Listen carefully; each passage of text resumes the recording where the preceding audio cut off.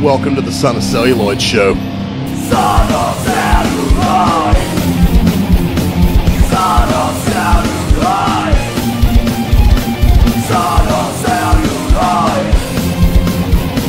Son of Celluloid! Son of Celluloid! Son of Celluloid! Son of Celluloid! Son of Celluloid is filmed before a dead studio audience. How's it going, everybody? Welcome to Celluloid Central and the very first episode of the Son of Celluloid show.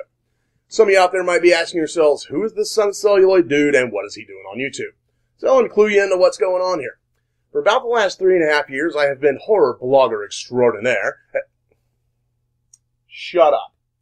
At the Son of Celluloid website, www.sonofcelluloid.com.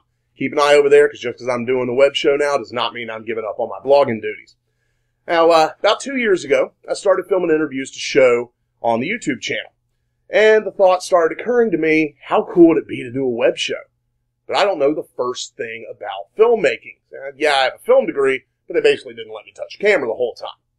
Then slowly, the idea started gestating. Some of my favorite movies of all time had been made by people who had absolutely no clue what they were doing.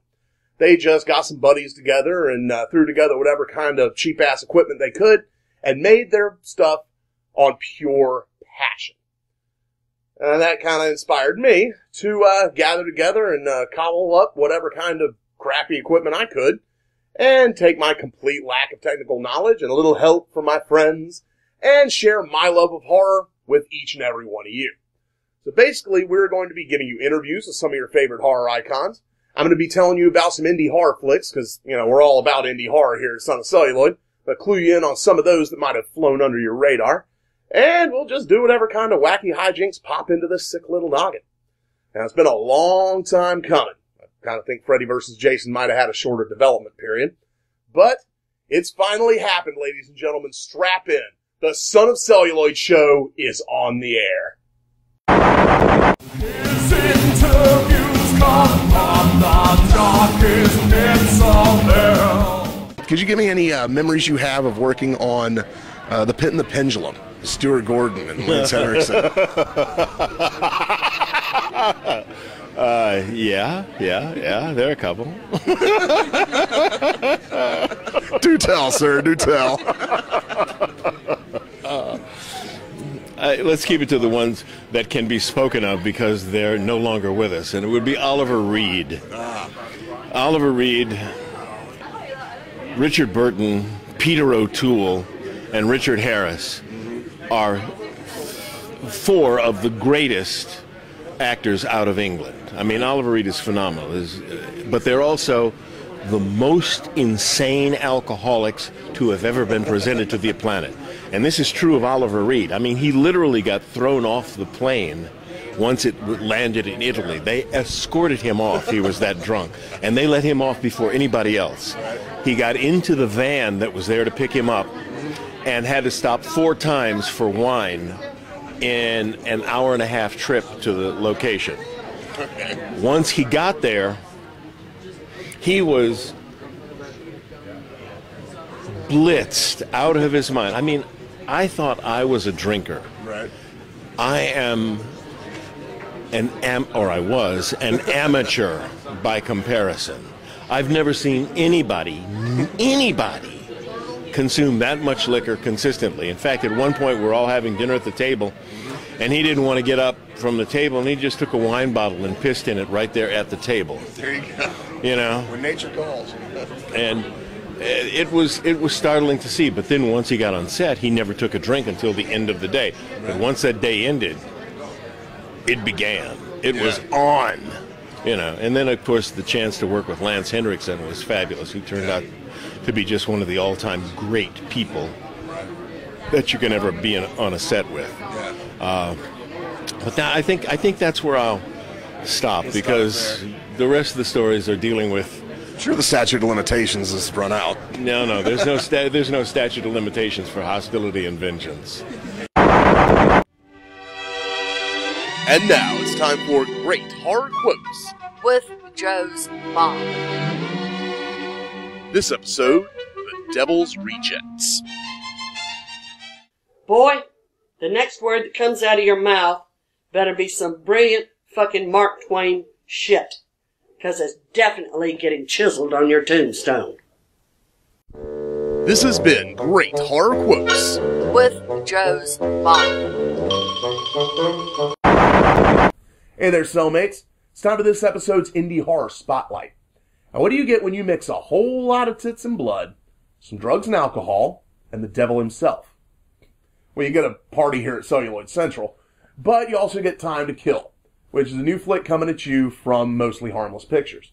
Now, Brian Williams directed it, and Ellie Church stars in it. And if you remember, that's the same star and director combo that brought us Play Me, which was one of the standout shorts on the Collective Volume 6. If you don't have the Collective Volume 6, you need to remedy that immediately. Now, in this flick, Sarah finds out that she has 24 hours to live. So she does what you or I or anyone else would do in that situation. She goes on a killing spree to settle some old scores. Now, throughout her adventure, she picks up a beautiful cohort by the name of Layla, and together they find themselves at Sarah's old stomping grounds, a strip club called the Chop Shop. Once they get there, all hell breaks loose, and it just might be a little more than Sarah bargained for. Now, this is one of those loving tribute, homage, throwback flicks to the grindhouse / drive-in / exploitation movies from the 60s and 70s. As such, it does have some of the a lot of the visual trappings, actually, of the new wave of old school, that being the fake film grain filters and the scene missing gags and all that kind of stuff. Now, if I have one caveat about this movie, is that honestly, I don't feel like any of that was necessary. Because what's way more important than the visual emulation is that this is a true spiritual successor to the real deal. Basically, it takes that unmistakable flavor of the grime and sleaze of those old exploitation classics, and it kind of marries it with the attitude of the modern indie horror underground. It's got a ton of blood, wall-to-wall gratuitous nudity. It even tries to emulate the drive-in experience with a intermission section, which has got some really funny animations, some really cool stuff in there. It's got a great soundtrack, which is something a lot of movies honestly ignore these days. It's got some trippy drug sequences. I mean, it's pretty much got everything you could possibly want from this kind of movie. Now, Ellie Church stars as Sarah. And this flick, she's all sex and slaughter, man. She's basically a kind of half Miss September and half Miss 45, if you understand what I'm saying. She shows she's got some acting chops, too. Yeah, she does a really good job. Actually, the whole cast does a good job. Charlie Moon's good as Layla. We got Jason Hignite as Jason. Edward Gracie plays Steve, the bartender. I mean, the whole cast just kind of knocks it out of the park. One thing I really dug about this flick, and deserves a special mention, is the editing. Brian Williams has a really unorthodox, fresh editing style. A lot of the scenes have a weird cut rhythm. You know, the cuts don't really come where you think they normally would. And it's a really cool vibe to it, you know, something you don't see every day. A lot of the other scenes kind of go on longer than you would expect. You know, there'll be a scene that just really lingers on one dancer and the jiggling boobs, or Satan smoking a cigarette, or something like that. And they just go on, and they become hypnotic, and you really can't look away, and you really get drawn into it. So, you know, Brian, you deserve mad kudos for the editing in this flick. You've got a really cool style. I dig it. Now, this is a movie that I would highly recommend. It's one of those all-killer, no-filler flicks. If you'll remember back to my pre-Days of the Dead videos, I talked about how I was doing a super secret feature screening. Time to Kill was it. And everyone that saw it there absolutely raved about it. Now, since then, it's had its premiere at Horror Hound, and it's currently making the convention circuit. So, look at the lineup of a convention near you, see if it's playing. If it's playing, get there and see it. Doesn't matter what you have to do it, just do it. Now, there was a limited edition VHS run done for the convention circuit that I'm pretty sure is all sold out. But the good news is it is coming to DVD. Now, these DVDs are first going to be available at Cinema Wasteland in Ohio. That's April 4th, 5th, and 6th. And then on the 7th, that Monday, they will be available online for the rest of us. Those DVDs may or may not feature a quote from yours truly on the cover, so that may or may not be another reason to get it. Now, what you're going to want to do is go to Mostly Harmless Pictures website. I'm going to put that URL right down there. Or you could go to Time to Kill's Facebook page. That's where you're going to get all the info about where to get the DVD and how to order it and where it's going to be playing and all that kind of good stuff. So Time to Kill, man, is going to give you your fill of booze and babes and boobs and blood and Beelzebub. Perfect kind of flick to, pop in, get tanked with your friends, watch and enjoy. So pick up a copy of Time to Kill. You don't want to miss this one, folks. Trust me, if I ever steered you wrong before. And as always, we sound the Son of Celluloid battle cry. Support independent horror. His interviews come from the darkest pits of hell. Hello, folks. It's Nathan Hamilton, Son of Celluloid, hanging out here at Days of the Dead. And I am stoked to be talking to the great Tom Tolles. Yes, the great. Do not forget that. The great. You're not the first person to tell me that this weekend, actually. Now, I've talked to some people throughout the con, and one thing people say when they meet you, they're like, he was a really nice guy. So people seem to be shocked by that, because I guess you play scumbags and assholes. Do people get you confused like that? Fuck, man. I hate it when people say that shit. I'm not. I'm a horrible person. I'm mean. I'm vile. I'm despicable. Don't you ever forget that. And then some guy comes along and you just say a couple of nice things like, hello, how are you? It's nice to meet you. You don't even have to fucking mean it. And they think you're a nice guy. Well, it's not true. This guy's a prick. I can stand up for him. Thank you. Yeah. Thank you, man. No problem. I appreciate it, brother. It's the nicest thing anyone's ever said about you. I got a reputation to support here. I would like to thank you for sitting here and talking to me, and I hate to tell you, but after sitting here talking to you, you're a little less hateable now. You bastard! You had to say that on camera? I did. Damn it! Get the fuck away from me. We're done. We're done. I gotta leave. I'm no longer welcome here. Stay with Son of Celluloid. We unleashed true horror on that night.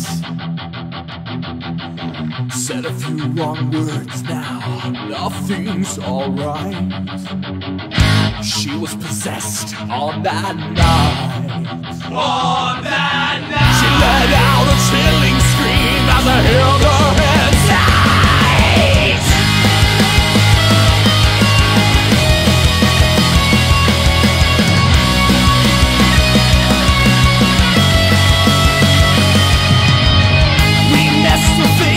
But we never should have known. We opened doorways that we could never close. We made mistakes that we couldn't make right. I lost the love of my life on that night. Then she screamed inhuman phrases all around. Then she screamed in hell, 'cause she's never getting out. Whoa. I wish you would let her go. Something's here and it's evil, this I know. Alright, that's all the time we got for this episode, folks. I'd like to thank everyone for tuning in.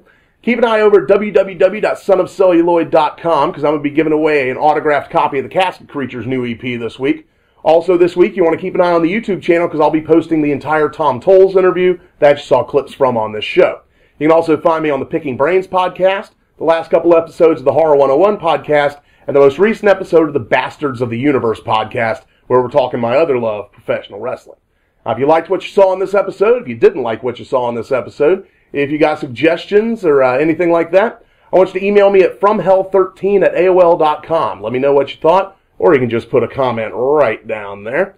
And thanks a lot for tuning in, and we will see you next time on the Son of Celluloid Show.